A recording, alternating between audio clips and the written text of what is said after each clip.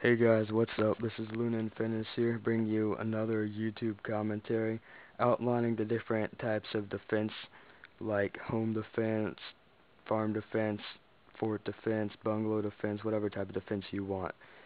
This can really come in handy if you have one type of resource but not the other, or you just don't have many resources at all. And it's a few simpler means than just building a giant wall around your house, and also just ways to improve upon that wall, and also just a few ways, if you've been playing the game for a while, just to mess around with and have fun with.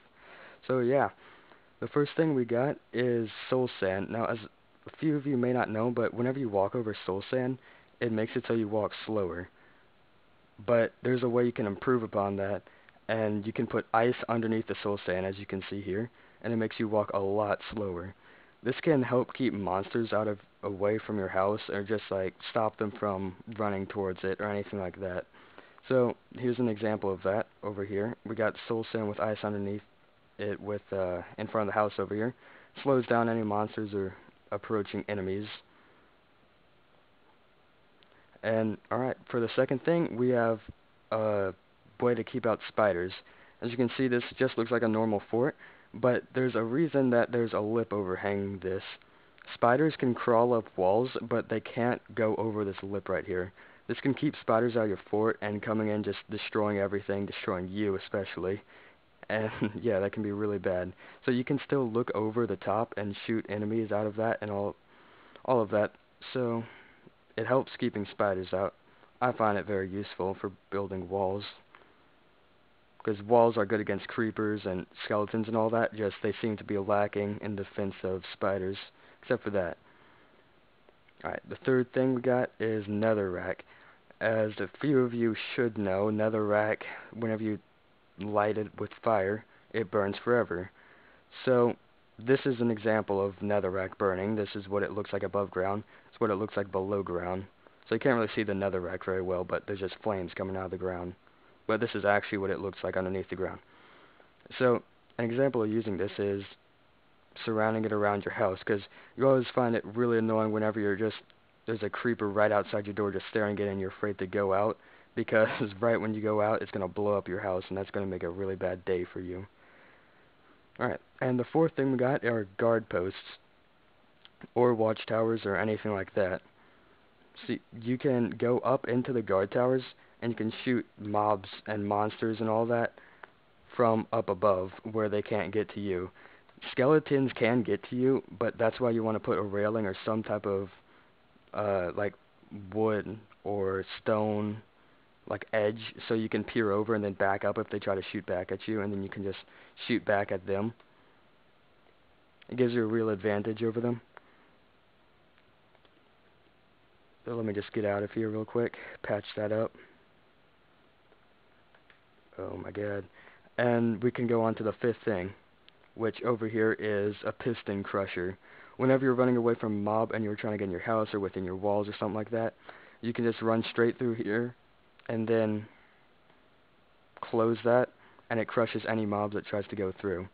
Comes in handy if getting chased or anything like that. I have that on a few of my walls and things of that nature. The redstone's actually pretty simple. You just put redstone repeaters in front of the pistons to separate where the redstone's going. Redstone goes underground, and it just follows underground all over here, and it goes underneath the lever, so the lever can activate it, and it just goes to both sides, activating both sides of the thing. And we got our sixth thing over here, the iron golem defense. Whenever mobs see these iron golems, they usually go up and attack them, and the iron golems attack back with a lot of force, and they're really actually effective on taking down mobs, though it does require a lot of iron to make them. You have to build iron blocks like this, and then you have to put a pumpkin head on top of it, and it creates an iron golem. They do wander off after a while, so you have to fence them in so they don't go running off wherever they want to go. But it's good for keeping mobs out of a certain area. So, yeah, that brings us to our seventh thing, which is the dispenser arrow, like the arrow turrets. Whenever a mob walks up near a wall or something with these things installed, they walk over the pressure plate and they get shot with an arrow.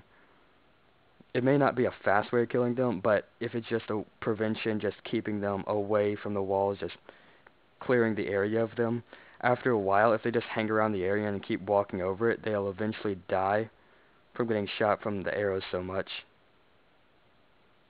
Just dispense of that real quick. Show you the redstone. It's pretty simple again. You just want to put redstone underneath the pressure plate, wire it up to the back of the dispenser. Make sure the dispenser is loaded with arrows, because it'll be bad if it runs out. Won't be able to do much good if it runs out of arrows. So you want to have it loaded like this. You can put all four of the things, all the squares. You can fill them all up. That'll make it last a lot longer. And to the next thing, the thing I find the most fun, the TNT cannon. Now, it's not very practical, but again, it is really fun. If you play around with the redstone and all that, you can figure out how it works, like how long you want to make the TNT go before it explodes, so you can shoot it farther and things like that. So, yeah, here it goes.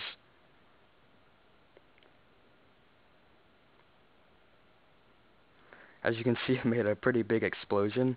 It does cause a lot of damage, though the redstone is actually unharmed because of the water right there that flows into it.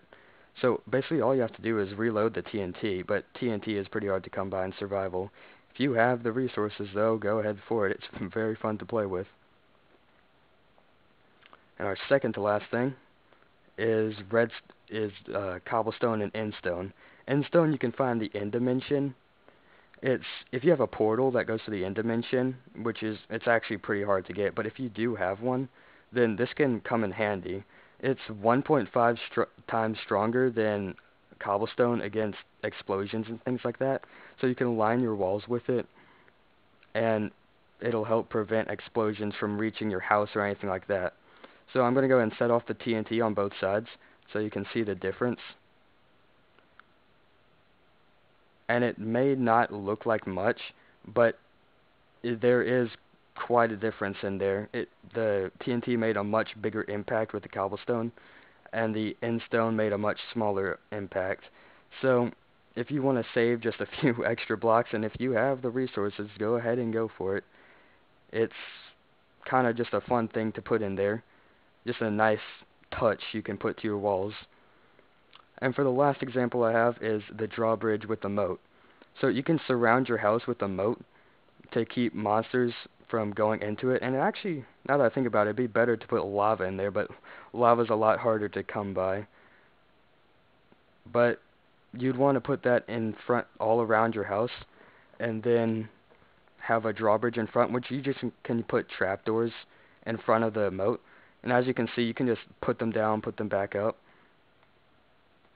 It's actually really simple, and you just walk across it, and then whenever you're inside the house, just put it back down so the monsters can't follow you, and it keeps your whole island safe. Just make sure you have your island lit up so then monsters don't actually spawn inside of the island, because that would pretty much defeat the purpose of the moat. And so, if we go over here, we'll find a collection of all of the things I just showed you into one house.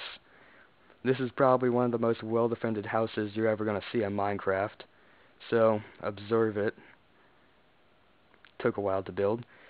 So, yeah, here we got the soul sand keeping monsters away. We got fire surrounding the whole wall.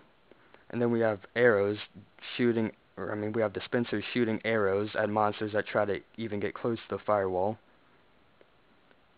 Then we have the piston crusher, which can also be used as a door too. That comes in handy. Just walk through, crush any mobs that come through.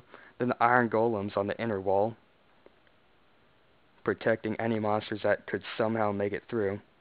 And then a lip, keeping the spiders out of the inner wall. And finally a drawbridge and a moat going around the inner house. There's the last layer of defense right here, but if this is filled with lava, I cannot really see a way a monster could get in here. In fact, I could not see a way a monster could get in here at all with the fire and everything. And then the wall is also lined with endstone in case a creeper somehow comes up and explodes right there.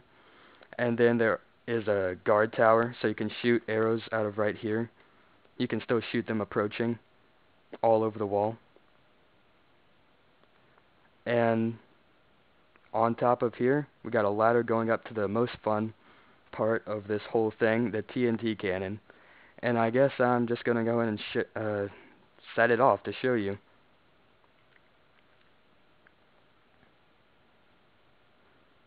Yeah, it shoots pretty far. You can load up multiple ones of these. You can load up multiple of these things. Like, you can line them up all over your wall. You can have them shoot, so it just makes a giant crater all along the wall, destroying anything that's near there. Just, you'd have to find a lot of TNT. That'd be really hard to come by unless you're like a master creeper slayer. So, yeah, that pretty much wraps up everything. If you liked what you saw, like the video, favorite the video, and subscribe if you want to see more. Alright, see you.